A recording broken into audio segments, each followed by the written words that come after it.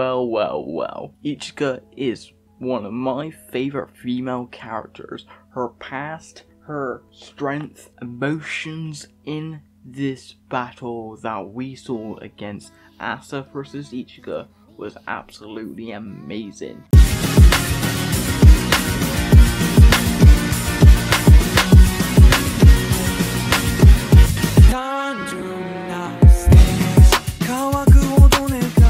Yo, what's up guys, and welcome back to a brand new YouTube video. And today in this video we are reviewing chapter 243 of the Black Clover manga. So let's talk about Ichika's strengths, emotions and technique in this chapter. So in the few chapters we got introduced to this new technique called Yojutsu, and this is like their version of grimoires in the Clover Kingdom, the Heart Kingdom, the Diamond Kingdom and the Spade Kingdom in the Black Clover universe. But these scrolls do these like their own magic, and we just saw the strength, the mastery of Ki and Yojutsu versus Asta. Like Asta can't defeat her. He can sense her, but no way Asta can master Yojutsu and the scrolls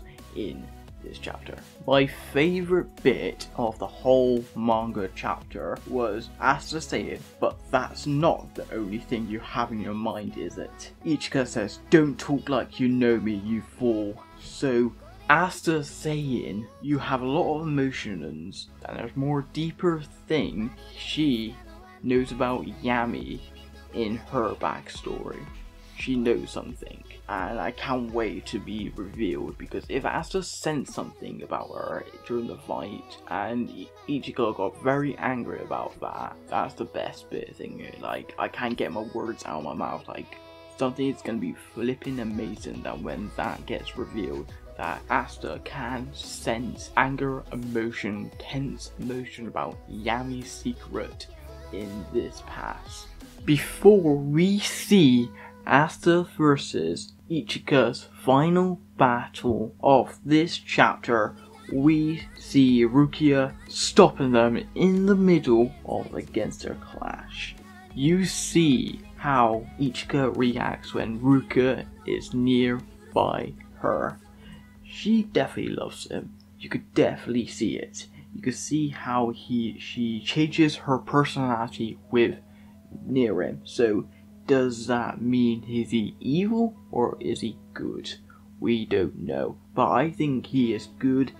He probably just have a devil eye that knows where different devils are located or come in, like we see at the end of this chapter. So this is interesting. So I can't wait for that. Then near the end of the chapter, we saw Asta like saying he can't master this technique, but he got a hang of the technique that he's been learning during the fight against Ichika and before the fight against Ichika. Best bit that we see at the end of the chapter, that was the demon Sister Lily. I don't remember the other two characters' name on the other panel of with Sister Lily, the demon version of her. That was the left side and the right side. The left side is the person with reincarnation magic that saved Lichia's soul in Light's body and from the Elf reincarnation arc.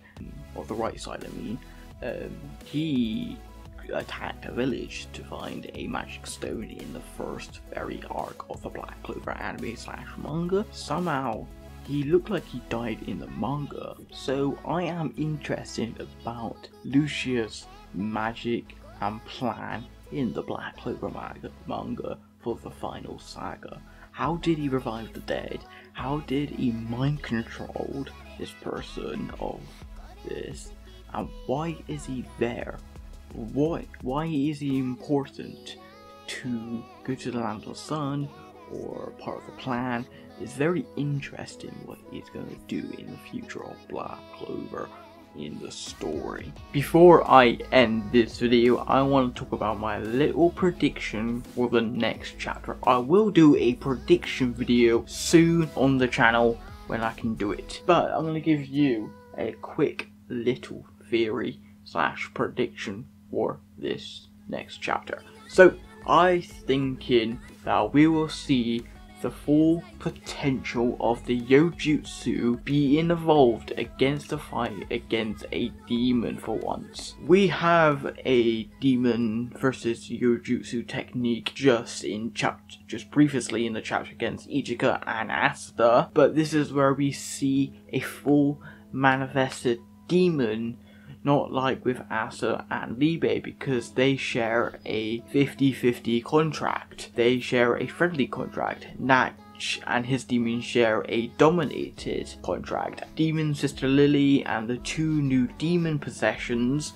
that we see behind them, but it looks like they have either angel wings or demon wings. They can be the full true power that Nuct and Asta can bring out into the real world, but we can see how the Yojutsu can perform against them. Or why are they there? Why are they there? That's like the biggest question we have unanswered in this chapter, because are they looking for Asta, or are they looking for something in the Land of Sun that Roku and Ichika hasn't told Asta, and that we know, we can know about the Land of Sun more and more, why it is important for these demons to come there.